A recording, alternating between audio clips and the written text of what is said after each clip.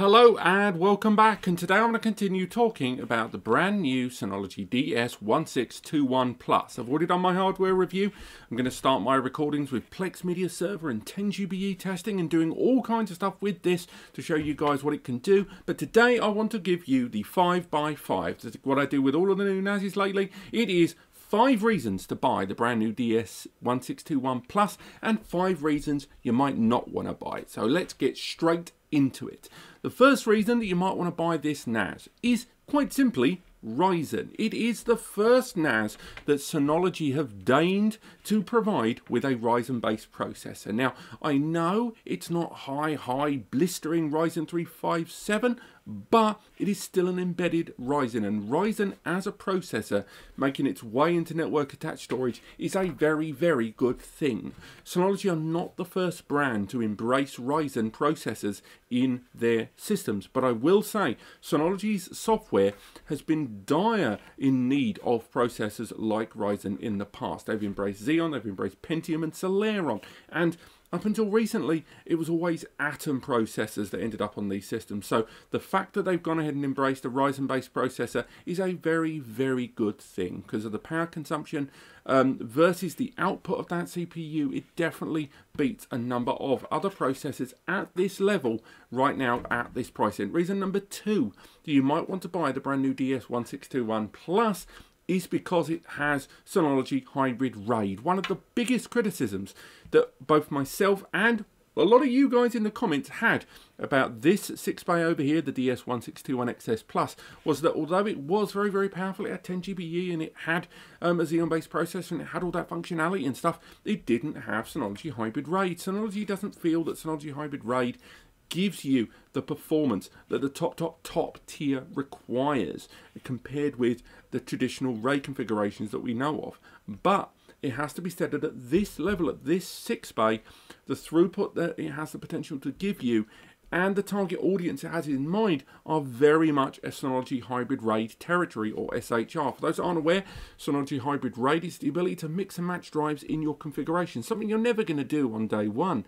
Most users that buy this device would either partially populate with a 3 to 4 disks and add disks as they need them, or have a hot spare, or alternatively will buy smaller drives on day one. They're not going to hit the 14, 16, 18, 20 TB storage spaces. They're going to hit the 4, the 6 and the 8s. So a few years down the line, they might start running out of storage, and that is when Synology Hybrid RAID, when you can mix and match the drives and introduce larger drives for the RAID configuration to absorb it and be able to make the most out of multiple larger drives in a RAID array, is just something traditional RAID doesn't give you, and why SHR from Synology is so damn desirable. Reason number 3 that you might buy this brand new NAS is that it arrives with NVMe drive support. That's right, you can install 2 NVMEs inside this device and it will allow you to utilize the high IOPS, high performance and low latency that those drives bring to the table and present those benefits to a large array of slower but arguably more affordable and larger storage capacity hard drives in a RAID. Synology have really been hitting the subject of caching hard over the last couple of years, and certainly in DSM-7 we're seeing improvements on caching across the board, and it's really good to see that this 6-bay, the follow-up to the 1618 Plus and a few other devices behind it, although 6-bays are relatively new from Synology, it's great to see this tier start arriving with NVMe SSD caching inside, and I'm glad to see it's included in this while still maintaining that price point of its predecessor. Reason number 4 that you might go for this brand new NAS is the PCIe upgrade slot. It's a NAS that allows you to improve its network connectivity, or in some cases internal performance in its lifespan. There's an a PCIe slot there on the rear of the device, and that PCIe is PCIe Gen 3 x 8, which means you can get terrific throughput there for a 10 GBE card or a dual port 10 GBE card, and allows you to add further performance on this system. So 10, 20, 30 connected users on a supported network switch, whether they are using link aggregation or not, or they are using 10G, or this is 10G and they're all on 1G. There's loads of ways in which you can improve the external throughput of this device thanks to that external upgradability. The fact that it doesn't arrive with 10 GBE by default may ruffle some feathers, and I'll talk about that in the other half of the video, but I will say that at this price point, with that PCI upgradability in conjunction with the NVMe SSD caching inside, something that a lot of users until the last year or so always had to choose between, is a damn fine thing. Reason number 5 that you may go for this brand new NAS, and this is more kind of general Synology portfolio centric, it's where it sits in the family tree.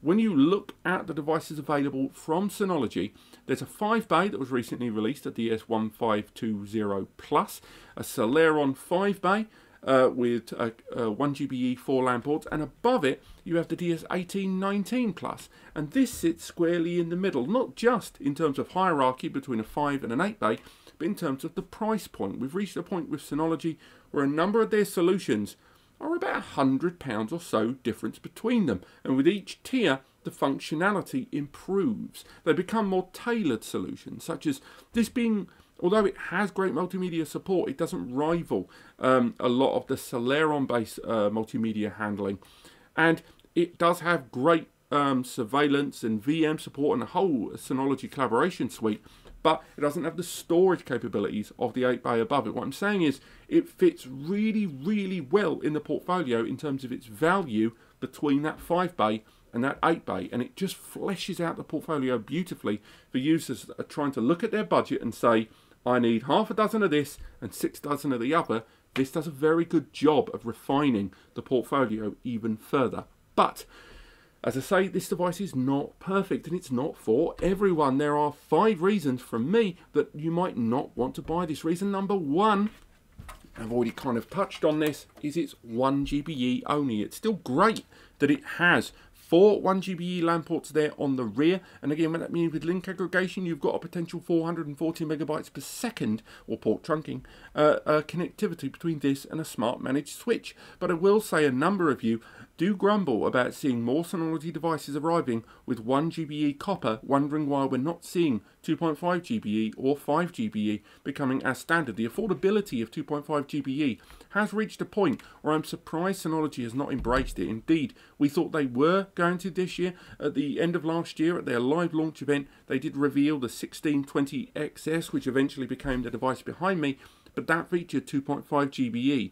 It looks like they R&D'd that and just decided it either wasn't necessary or didn't fit within that budget point. Nevertheless, it would have been great to see this device with 2.5 GBE, and I know a number of you are going to put that in the comments, so I thought I'd get there ahead of you. Reason number 2, you might not utilize this device, and a lot of these points, I will argue, you have heard before in my 5x5 videos, because a lot of them are brand centric. They are choices by the brand, and this second reason is those NVMe bays, the fact that you can't use them for raw storage. Now, in some devices we've seen, such as the Celeron and the 1520 and the 920 and stuff like that, limitations could be argued in terms of the chipset and the PCIe lanes being dedicated to a number of the features and functionality of a device like this. This arrives, that CPU, with 16 PCIe lanes inside this, and although there are lots of functionality, such as the PCI upgrade slot, the NVMe SSD bays inside, the 4 LAN ports there on the bottom, the expandability of those eSATA ports there on the bottom, I still argue that users would like to take advantage of the NVMe speeds, even in throttled NVMe at 2x4 or even 2x2. They would like to be able to utilize NVMe for raw storage. And the fact that Synology still maintains that they only want the NVMe's to be used for SSD caching to bolster the performance of the internal hard drives and those IOPS and speeds, I know will upset some of you who see NVMe on a NAS and go, boom, take my money. You need to know that you're not going to be able to utilize it for raw storage overall. Reason number 3, you might not consider this device, and again, this is far more long term. It's to do with those expansion ports there. This device has got 2 eSATA expansion ports there that allow you to attach the DX517 expansion device to each of them, allowing you, with the 6 bays here of traditional hard drive storage, to add 5 draw drives that side and 5 more drives this side, and expand your storage pool accordingly if you've set the right RAID, and take advantage of that. So what's my complaint? Well, it's the idea that you can only attach the 2 5-bay expansions. There's no support of the 12-bay expansion, the DX1215. There was even a time when Synology had a 2-bay expansion, and that's long since departed. The point I'm getting at is, with the expansion devices, 2 5-bay expansions is a little messy. And I'm surprised Synology hasn't considered, or they probably have considered, or at least looked at, an 8-bay expansion, or something in between. 5 or 12-bay expansions, and you are kind of locked in to this device only allowing that small amount of expandability, with 2 expansions, each of which require their own power source and need to be cabled in. It's quite messy overall, and I know eSATA with its 6 gigabits per second is arguably the reason behind that, but still, nevertheless, I do think it's an odd expansion choice that I think a number of users out there would like a middle ground in the form of an 8-bay, or at least the ability to go higher than those 2 5-bays overall. Those that want to expand gradually makes perfect sense, but those that are buying this device for its raw storage, its raw power, and then want to add storage later, it's less convenient. Reason number 4 that you may not want to get this device comes back to that CPU, because of all the praise I'm heaping on it, it would be remiss of me not to highlight once again that it is a Ryzen embedded SoC processor. It doesn't have graphics embedded inside. It doesn't have a transcoding engine for Plex. It doesn't have enhanced graphical support with the GPU power to back up the visual data handling that this system may encounter with things like surveillance, with things like virtualization, like things like 4K or 1080p handling. Without that GPU inside, you're going to end up utilizing more raw power, and if you are running far more visually demanding data processes, be they remotely or externally by editing files on the fly over 10 GBE, you may find that CPU will hit something of a bottleneck the minute you're trying to max it out. It's not by any means low powered. 2.2 gigahertz quad core x86 64-bit processor is still pretty good, but I would have loved to have seen an embedded graphics chip, as we saw in the likes of the Celeron in the tier lower than this, or some of the older generation that even arrived with an i3. Remember that? Whoa, that was a while ago, but it did exist, trust me. And reason number 5 that you may wish to give this device a miss, and again, this isn't actually my opinion, but it is something that you guys say in the comments enough that I do think it warrants bringing up at least to you, and that is the metal chassis on this device. Now, if you are in relative close proximity to this device, a lot of the noise that gets generated will come from the fans, their rotation, the humming. A lot of that noise may come from the enterprise level drives you put inside, higher than 8 or 10 TB. They're going to make a bit more noise. The clicks, hums and whirs of modern hard drives, where they're trying to balance more and more storage going into those platters, and techniques that utilize the magnetic recording of the disks inside those drives, they all make their impact in the bigger drives with larger RPM speeds make more noise. So a lot of the noise isn't even Synology's fault, but it is arguable, I would say, that a metal chassis like this is going to generate a little bit more of that vibration, a little bit more of that noise, and it's going to increase the dBA of that sound level just a little bit. And if you're in close proximity, that might irritate the hell out of you. It is by no means a noisy NAS. I used to run an 8-bay of the earlier generation 1815 for quite a long time in relative close proximity. It didn't make that much noise, but the minute you compare it to the 4 or the 5-bay in their plastic chassis, you do notice the difference. So do bear that in mind, that metal chassis NASs do make just a pinch more noise, and if you're sensitive, a pinch can be a lot.